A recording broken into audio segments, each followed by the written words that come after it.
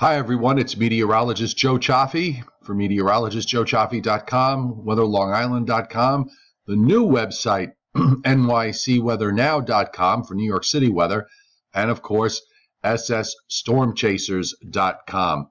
And we are literally, I guess, chasing this storm to try to figure out what's going to happen down the road. This is the water vapor imagery loop of Hurricane Matthew. There's a missing frame there in the middle, and that's why you see that little black frame that comes up. Following the eye, which continues to be pretty well developed. In the official movement on the from the Hurricane Center was north-northwest. I'm sorry, but looking at the eye, it looks like it's moving no better than west-northwest and possibly even just north of due west. Still, it's just about to 74 west longitude, and it spent the whole day making a loop down here, and it's just basically stationary, but now on the move. There hasn't been a reconnaissance aircraft in this for a number of hours, so the pressure is being done by satellite estimates, so we're not going to really know what the true intensity is until a recon gets in there, probably sometime. I'm going to guess they'll send one out tomorrow morning, but this is probably going to move northwestward now. And of course, we've got Jamaica here and the south coast of Haiti here, where hurricane warnings are in effect. Now, here's the infrared view, and you can see the eye disappears, but then redevelops. It's very, very small. It's definitely holding on to its Category 4 status. And as I said, when the recon plane when it gets there again, it may find something a little stronger. Here's the wider view, and you can see the trough here. This is the big upper low that's been sitting in the Ohio Valley, and you still see these clouds that are moving up from south to north. So the trough is extending its arm down and creating this weakness that should pull Matthew northwestward. So we're just kind of waiting for that track to get really established here. It's going to be a very, very slow process because it's going to take another 2 to 3 days for it to eventually get up into the Bahamas. And here's the eastern view, so you can see that big upper low and just how large it is in terms of its circulation. It's not particularly intense from the standpoint of the rain it's been producing. This one last spoke here is going through now through the northeast, but the radar doesn't really look all that impressive. But it's this trough that's making that initial pull of the hurricane going northward. Now, I want to take a look at the latest, what we call the spaghetti plots. These are all the hurricane models, a whole bunch of different hurricane models, and you can see they actually do miss the east coast of Jamaica, except for 3 of the models that go the furthest left. But the cluster of models takes it to just right off the south coast of Haiti and then over eastern Cuba. And some of them start to diverge a little bit here towards we move into the Bahamas. The track is generally north-northwest, and then it kind of turns northwestward, but the spread starts to get wider.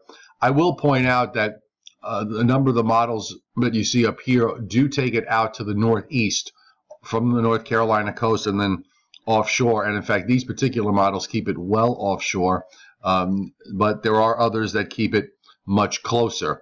So I honestly, I don't think I've seen too much here that would suggest to me that I'm going to, start feeling good about any kind of specific forecast because of the fact that I'm still worried about model volatility that we've seen lately.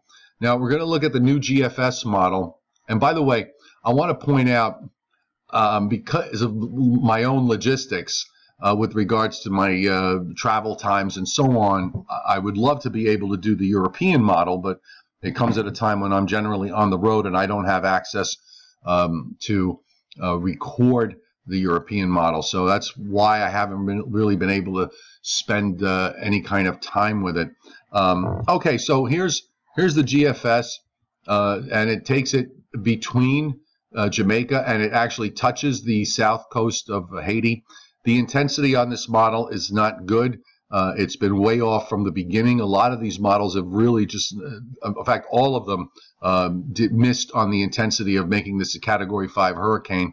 Crossing eastern Cuba, then it takes it right along through the central and eastern Bahamas, and it's going to be a Category 3 or 4 hurricane when it does so. Then continues northwest until it starts to make the turn, and now it, at least on this particular run, it has joined the European. It has more of the European's look where it winds up being out to sea. I don't want to unequivocally say at this point that is a locked scenario, because again, we've experienced so much model volatility, not just in the long range, but even in the short range, that it makes me very nervous. And I'll show you why I'm still a little nervous about this. Even though it does take it out, and it does make it it hooks it back in over Nova Scotia and eventually into Newfoundland. I do have a couple of folks that watch from up there and are on my Facebook page, so they're going to be thinking about this when they see it. But this would be obviously a miss for us. Produces some rain, but that's more in line with the trough that's coming through from the north. And I want to show you that to give you a perspective of what's going on aloft, because nothing has really changed from that angle of it, and that's the most important angle of all. So I'm going to put the upper air on, and what the GFS does today, and there's that western trough that comes out. Now, the timing on the model is faster on this run today by a good 24 hours. So what happens is it misses this trough going negative, so you don't have that phase like you did earlier today. I'll just jump back to the afternoon run of the model, and you can see the difference here. This has a phased look and brings it just offshore and northeastward into New England because of the timing. It is not the case on this run. This was this afternoon's run where it was a little less phased, but still brought it into southeastern New England. And now on this particular run, as we go backwards, you can see that they stay completely separate. They do not phase at all. So if that is the case, or actually I shouldn't say that they don't phase at all. The phase occurs well out to the northeast by the time it gets to Nova Scotia and lifts up to Newfoundland. So this is a further east run.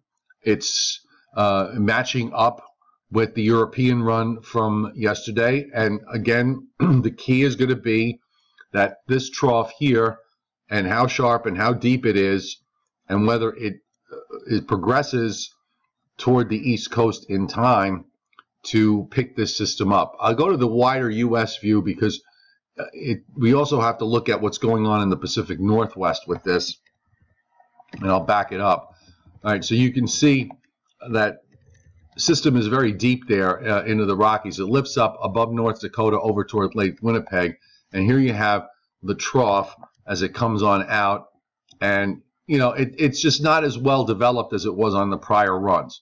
Now I want to put another caution flag up because I've seen it happen before where models show something early on in the long range and then they kind of lose it when we get into mid-range, only to come back to the original solution in the long range. Now we do have this ridge here that rebuilds. It's not a very sharp ridge, but it does build back up into the Rockies.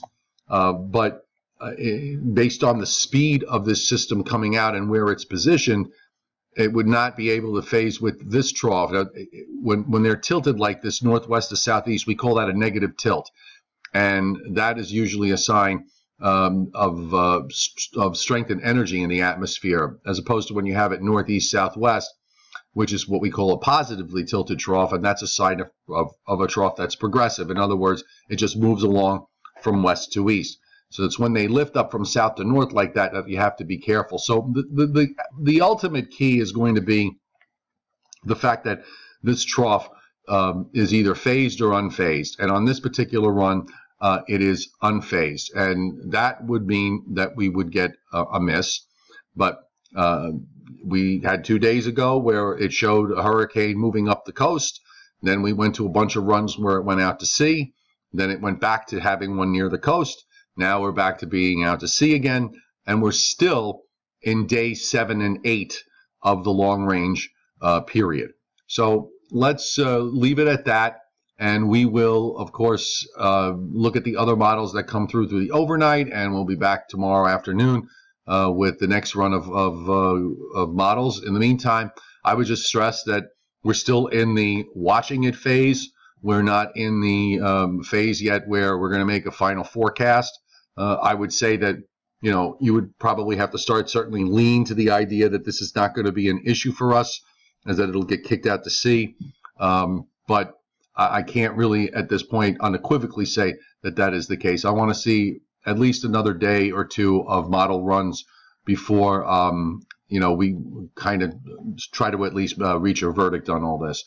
So don't forget sstormchasers.com, meteorologistjoechaffee.com, weatherlongisland.com, and nycweathernow.com. And by the way, you can also download my weather app and subscribe to my forecasts. That's also available too. If you're on my Facebook page, you can just click the Use App button and it'll take you to the download.